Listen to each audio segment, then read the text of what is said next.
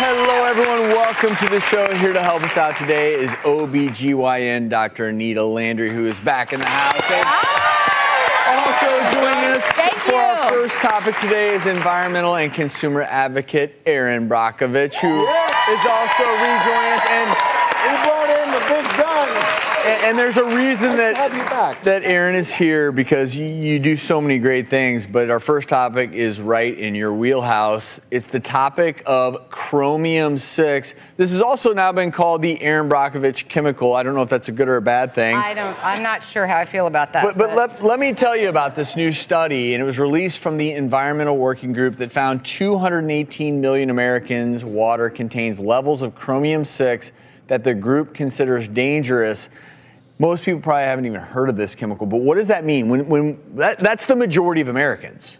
Oh, that's 2/3 of the country that are drinking varying levels of hexavalent chromium in their water, which is actually really very shocking to me.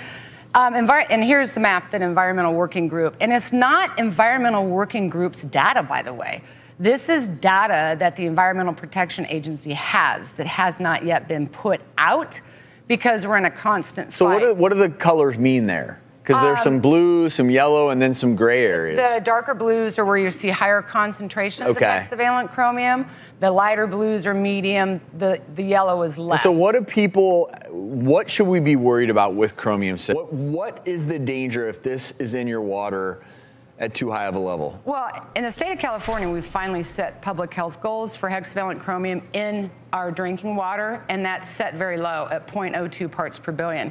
Anything beyond that could cause health implications. You know, when I did my work in Hinckley, we have huge situations out in Texas with very high levels of hexavalent chromium. We are seeing communities that have a lot of cancer.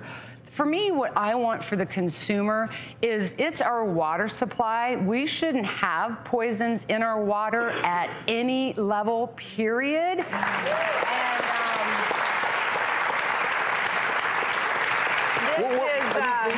Where is it coming from? Where is this hexavalent? It's widely used by industry. Hexavalent chromium has been known as one of the best anti-rust corrosion inhibitors, and by the way, it's very cheap. Now, in Europe, it is banned from all industry as of January 2017. And that needs to happen here in America. We really are lagging behind on some of our regulations. It's the truth.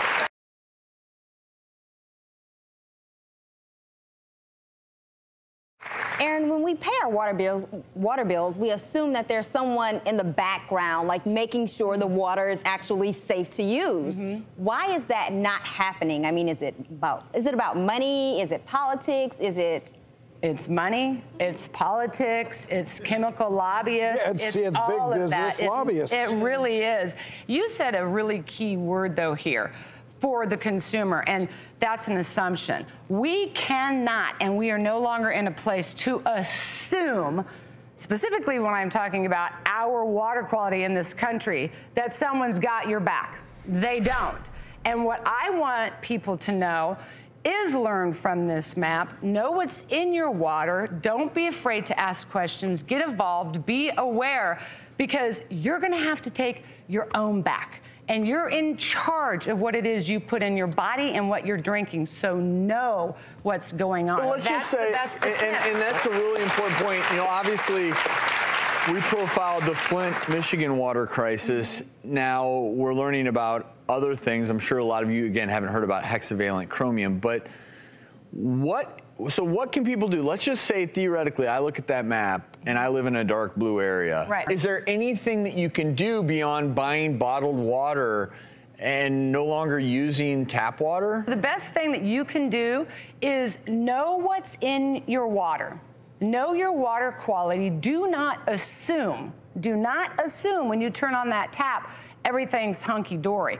This map is hexavalent chromium. That's just one chemical in our national water supply. We all should be supplied by our municipal water companies a water quality report. If you haven't gotten one, call them and get one. And if you don't understand what it means, I'm not kidding, send it to us and we'll tell you exactly what it means. And when you say send it to us, where can where can I guide our viewers? Because literally, this is an important takeaway. Because what is the one thing we all consume every single day? It's water. We all consume it, and obviously, it's ubiquitous.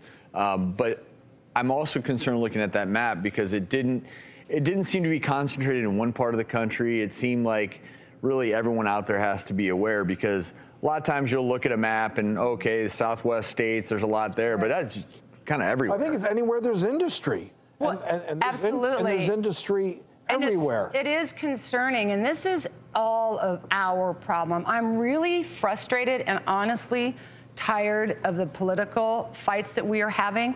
We cannot politicize our water. It's all of our water. It doesn't matter if you're rich, poor, Democrat, Republican. I do not care. Every one of us has to put our hands out here. We are in a national water crisis. You just don't know it.